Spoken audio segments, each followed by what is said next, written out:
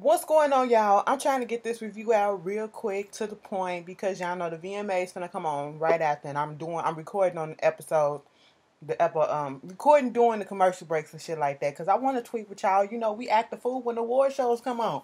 But here's my thing, VH1. Let me just give y'all a little read right quick. Get y'all shit together. Go check y'all staff because there is no reason why y'all episodes to y'all shows should be leaking days before they come on. In this case, weeks. Okay? Let me tell y'all why. Just in case y'all want to know, I'm finna put y'all on some shit. Next week's episodes for Basketball Wives is already out. If you already seen Love and Hip Hop Reunion Part 2 for Atlanta, and the guy that put it on Facebook, he didn't release the episode for next week's episode of Basketball Wives LA. And that's when Tammy Roman comes on. I haven't looked at the whole thing because I'm like, bitch, let me watch this first. But, VH1, y'all need to fire somebody because ain't no way in hell these shit should be looking like this. But either way, I'm fine with it, but I'm just saying y'all need to get that shit together. So we start this episode off. This is episode 8. And it's the aftermath. We got Brandy going over to Malaysia house. Malaysia like, girl, you know, one of them asked why the door was locked or some shit like that. And then Malaysia was like, bitch, you got the key to my house or some shit like that. I said, You know, and it kind of made me think about when Tammy was talking to Shani and she was like, they clit sisters or some shit like that, making it seem like, did they fuck each other? Because Tammy is going to ask them that, and I'm really much here for it because it kind of did seem that way. But, you know, some girls, especially girls, they be close like that and don't even mean nothing. You know, girls can show affection like that and don't have nothing gay between them. You know, if a nigga do that to their straight male friend or whatever, they straight, oh, nigga, no homo, get the fuck out of here. But anyway, basically, they talking about, I guess when we saw that little dinner or whatever they had, the aftermath of that from last week. And this was from the producer's camera. I don't know if the producers actually put this up there, even though it said producer's camera, you know. And I was kind of pissed when I first initially heard this. You know, when Dred was like, basically, bitch, your story is boring. Don't nobody want to hear about you and your cancer. Cancer is boring and all that shit. And I had been seen this clip like weeks ago before this even aired. And it pissed me the fuck off. And I'm pissed off about that coming out and her saying something like that, especially when there's a lot of people out here who's, you know, dealing with somebody who has different types of cancers or whatever. Me personally, I literally just found out some shit about someone that I care deeply about who actually has cancer, okay? And, you know, to hear somebody say that it's boring, it's not boring. It's hard, okay? It's irritating. It's frustrating. It's all of that. It's painful, you know?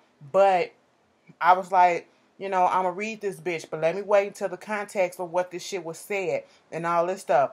Drea did say it was boring, and she said it was boring for this show, because I even said the shit last week that I was going to go in, but I waited. And then Drea said it was boring for this show. Drea also did some little damage control and put a little post up on Instagram. You know, I sent it on the Shade Room, basically saying that what she said was, you know, it was boring. Cancer is not boring, but it's boring for this show in the sense that that, you know, this show is about, you know, women getting into it with each other and bickering over the smallest, stupidest, pettiest shit, you know, so they don't want nothing serious and real like cancer on there and being your storyline and all that stuff and yada, yada, yada, so it'll be boring. And with that explanation, I can totally understand what she's saying, because then she even went on ahead and said, you know, for this show, you know, maybe it'll be better on another show where people actually gonna pay attention to it. Because my initial thought was, yes, I appreciated Brandy and her story on the last season when she came on, and it was something different, and they weren't doing all that bickering or whatever. We getting something fresh. Okay, this girl is a breast cancer survivor. Was it breast cancer or ovarian cancer? Whichever one. She's a cancer survivor. All right, she's trying to have kids. That's a real life issue instead of this petty bullshit. So in a sense, I can understand how people can say, well, yeah, that's a real life issue, but I mean, I get where Dre coming from. It's a little bit boring for this show. True enough, I get it. But Dre went on ahead and said that, you know, she said that shit out of anger because, you know, they was going back and forth at it, and because of this whole argument and stuff like that, she lost 2 friends. You know, I guess Brandy and Malaysia. But my thing of it is, sometimes when you say shit out of anger, that be the shit that you really be trying to say, and you just be holding back. Sometimes when people say shit out of anger, it's not by accident, it's what they really feeling. Okay? You know, it probably been on her heart. So, yeah, it's fucked up what Dre said. It really is fucked up. And given that Brandy is, you know, it's talking about her I can see and understand why Brandy is pissed off at Drea and anybody else who would be. But I'm not going to go too hard on her because, like I said, I get where Drea was coming from doing her little explanation, but it was still fucked up. Okay, like I said, a lot of us know somebody personally who, is dealing with that or dealt with that or seen the, the horror and the bullshit that has to go along with that for it to say that it's boring or whatever. But I get what she's saying about being on this show. It's boring for that platform. It's all about words and context, okay? It's all about words and context. But truth be told, this season, Brandy ain't really said shit about her cancer or whatever. She talking about her boyfriend, her husband, and all that shit. Truth be told, that's what she was talking about. I haven't really heard it this season. Last season, yes, because she was initially new. But this season, maybe once. I don't even know. Y'all let me know. But I get what Drea coming from, and I get where Brandy coming from, and I can understand how she can feel like that shit is insensitive as fuck. But like I said, sometimes when you get angry, you say some shit that you think that really be on your heart sometimes, and you disguise it and say, no, I just said it because I was angry. No, you kind of felt that too. I get it. But pretty sure y'all gonna debate in the comments about that. And see, I try to get both sides. Brandy, her husband comes back home, and basically he trying to see what's up. They trying to fix their relationship. I'm tired of them. Truth be honest, I'm tired of them in this storyline because Brandy is not. I know. People go through this shit, and it takes a lot, to get back on the footing of, trusting someone after they cheated on you and all this stuff. But I just feel like Brandy, okay, he did this a while ago. If you gonna forgive this man, you talking about something, you not gonna get a divorce. This man has been gone for so long, and you putting him in timeout, and he coming home, and he can't even stay at least on the couch. This motherfucker gotta go sleep in a hotel. How y'all working on y'all problems like that? But, they go through their shit, and I'm just like, okay, next. So, Malaysia goes over to Angel's shop, and, they having this cancer event, and the theme is going to be the Great Gatsby or whatever, and, she was like, since I'm a drama queen, they had her made her dress fit for a queen.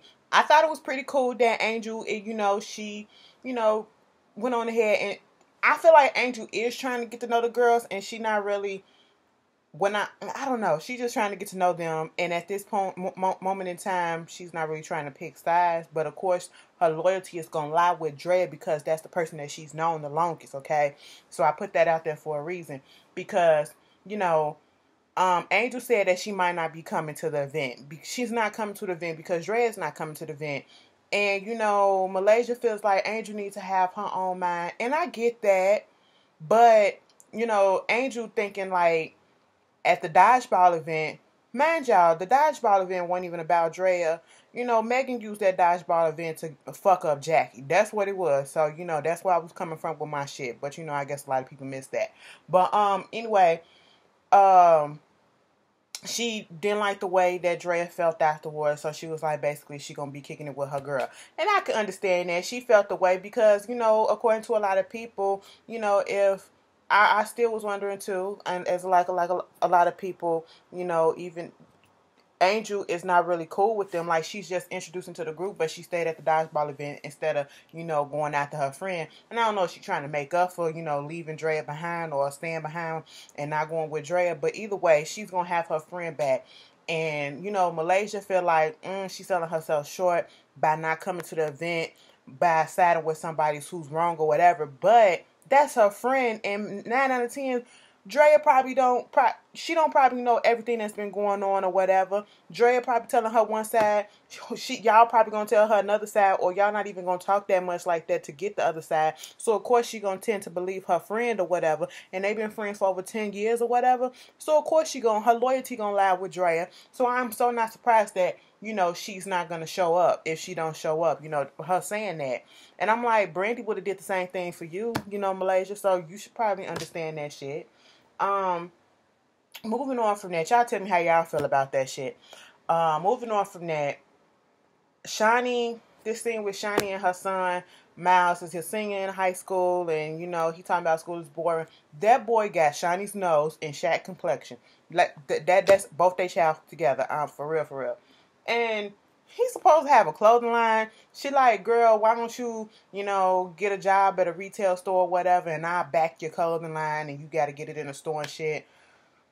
Man, I wish I had a parent with, lots and lots of money like this, and I can just coast through life like this. Shit, he got two. Girl, okay, whatever. I will say this. This season of Basketball Wives, I guess we are trying to have a villain.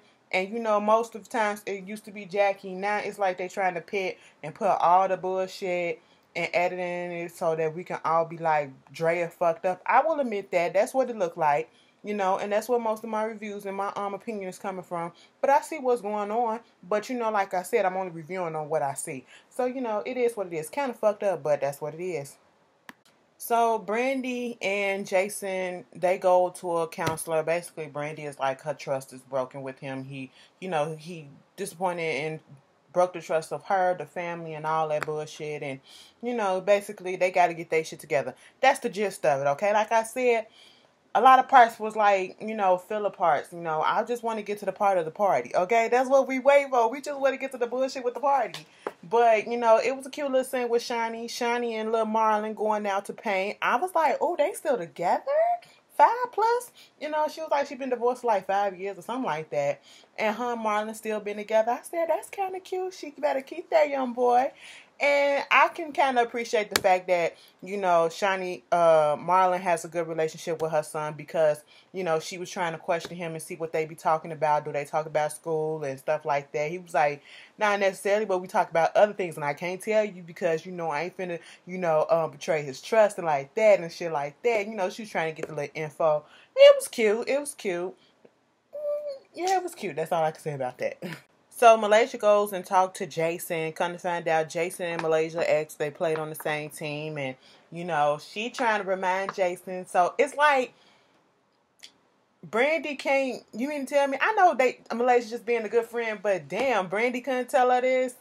Tell him this. This is exactly what Brandy be telling them. So sometimes you can't get the point unless somebody else tell her. But, Malaysia was like, she just wants you to do this the way that y'all was doing in high school, and when you just brought her flowers out the blue, and when her feet was hurting at the concert and you picked her up. We just sitting around waiting for our boys to grow up and be men and stop acting like little boys. Girl, so how was Gennaro? You missed that boy. No, I don't. I'm just glad that I'm being free. Why you ask about him? Girl, whatever. Okay, move on. Then, we get this little scene with Angel and her mom. Her mom comes over. It was cute with the little kids and all that. Her kids are very pretty. I like that. The little dynamic that we saw between them. And basically, Angel talking about the Tyreek, her baby daddy of the little girl, and how she feels about him. And, oh my God, Mom, I'm just going to be alone. No. Your mom is sitting there talking, even though I felt like the mama was judging a little bit, talking about something. When I first saw him, I knew that he wasn't going to be no good. I knew he wasn't going to be no good man. I knew he wasn't going to be no good spouse, nor no good baby daddy. And I said, damn. Well, what the fuck did you think he was going to do? Okay, but, give him a benefit of the doubt. She didn't. And, she was like, basically, why don't you just move the fuck on? I told you how it is with these basketball players or whatever. I'm like, mama was scorned in her life sometime. And, I guess she's just looking out for her daughter. And I'm sitting here like, you crying over this man who constantly telling you from what we seeing or what we hearing from you, you painting him out to be this cheater, this asshole or whatever, but you crying over him because you want him. And I know the heart wants what the heart wants, but sometimes we got to say, fuck that. That's not what I need. And it's plenty good people out here that's for you that can, give you what you need and love you the right way. Girl, chuck them tears, say deuces to them, and move the fuck on to somebody else who really wants you for you, okay? And who will stick around and raise both your kids plus theirs, because y'all might have some together. Moving on. So, it's the cancer event. We finally see Jackie. Everybody shows up. Malaysia doesn't wear Angel dress because she said it wasn't altered right in the butt. But, she was like, she brought her back up because Angel's not supposed to be there, right?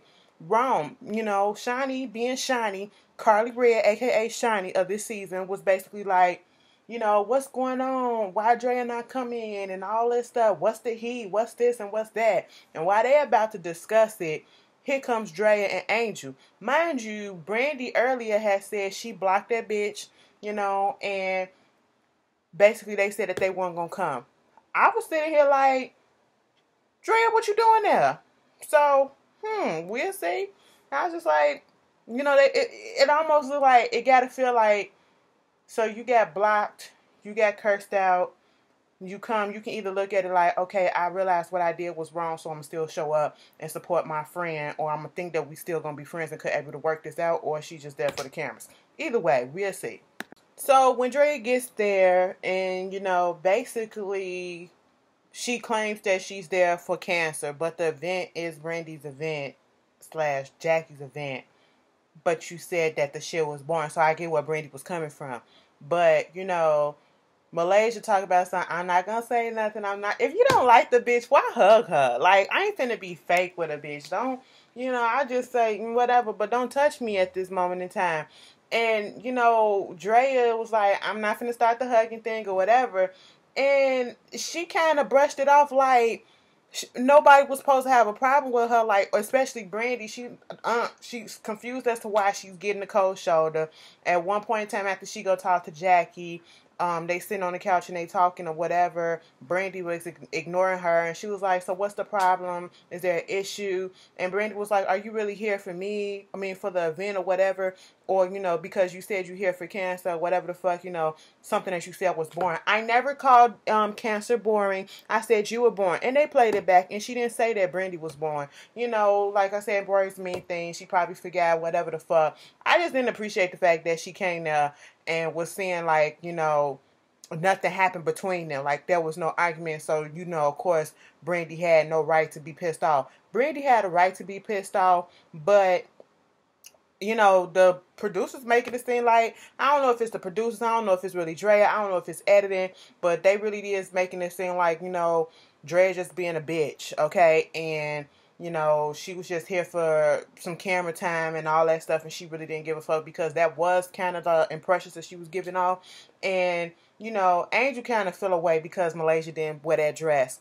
Girl, Malaysia explained to you what happened, and if you didn't feel like it, girl, fuck it. She ain't wear your shit. I know you was trying to get it out there for free promo or whatever, but bitch, you got it out there earlier for some promo, so you got promo for it, and I'm pretty sure you got paid for it, so be happy about that. But then, what irked me about Angel, when they was getting into it, when they was talking, Drea and Brandy trying to go back and forth, it was so stupid. Angel wanted to butt in and was like, well, that's not what she said. Malaysia was like, no, you were not. Brandy and Malaysia was like, no, you were not there, so you can't say. This ain't in between you. And I was very much here for that, because I'm like, Angel, I get you trying to take up for your girl, and, Malaysia trying to take up for Brandy, but Malaysia kind of sat there quiet until, Angel stepped in and said something, because, Angel, you were not there, so you don't know what really happened, so you can't really comment on it, okay? Let them figure that shit out. And then, Brandy got extra pissed and was like, bitch, if you're not here for whatever, get the fuck out. You dead to me. They basically said fuck you to each other and left, And Angel trying to explain herself, and Malaysia was like, don't try to play me. Don't try to play me. I'm like, girl, this is stupid. This is fucking stupid. The bitch showed up, whether she showed up for camera time or not. Did she get a donation? Did she give a donation or something? That's what I want to know. If she left empty-handed and came empty-handed, then I feel a type of way. But, y'all tell me how y'all feel about that shit. It was just too much of nothing. I know y'all finna go in. So at the very end, Drea walks out. Some dude try to get a picture. And basically, she was being very insensitive and acting like she don't understand why Brandy is pissed off. And was like, Angel trying to tell her she looked really mad. But she was like, bitch, fuck her. She always looking mad. She gonna need Botox and plastic surgery by the time she this and she that. And it was real fucked up. Like, girl, Angel was like, go up there and apologize. And I guess, girl, you really not. In that moment, you did look like a little bitch, okay? You did look like an insensitive bitch. And Brandy, I just want y'all, if y'all not gonna fuck with each other, don't fuck with each other, okay? Let it the fuck go and move the fuck on. Kelly Osbourne looked a wreck, okay? I just don't get it. But anyway, that was basketball-wise, y'all. I'm finna go look at the VMAs, and I will see y'all later. Peace. Married to Medicine will be up after the VMAs. One more thing. I was like, when Dre was saying all that stuff behind Brandy back about her, I was just like, girl, Angel, if she could say that and she claimed that Brandy was her friend and she could say that all behind her back, imagine the shit that she probably done said about you behind hers, behind yours. Girl.